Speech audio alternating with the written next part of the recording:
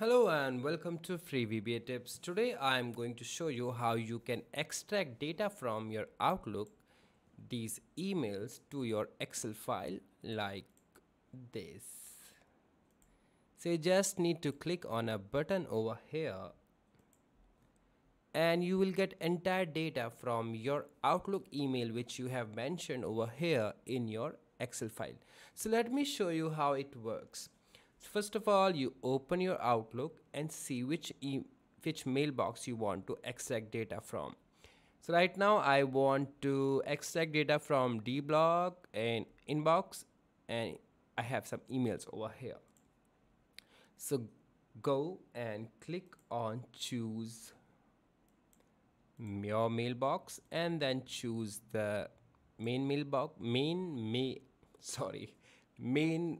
mailbox, and then you choose the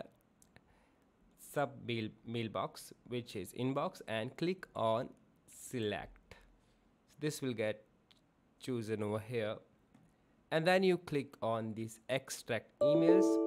Then this will prompt you that do you want to clear the existing data or not, but right now I want to clear the existing data, so I click on yes and I just allow it, and my data is being extracted and I see emails over here.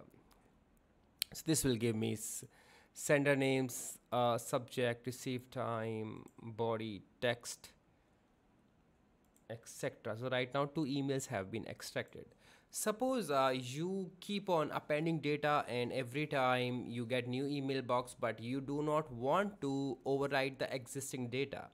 So in that case, you click on this button, and when it is asking you that would you like to clear existing data, I would choose no, and then I click on OK. Then this will just append the data over here. So right now I see 4 emails like this. So I hope this automation will help you to extract data from your Outlook to the Excel, or extract emails from your Outlook to Excel. If you face any issues, feel free to message me in comments. Okay. Message me in comments or write in comments, yeah. So for similar kind of videos, you can subscribe to my channel. Thank you for your support and take care and have a nice day ahead. Bye bye.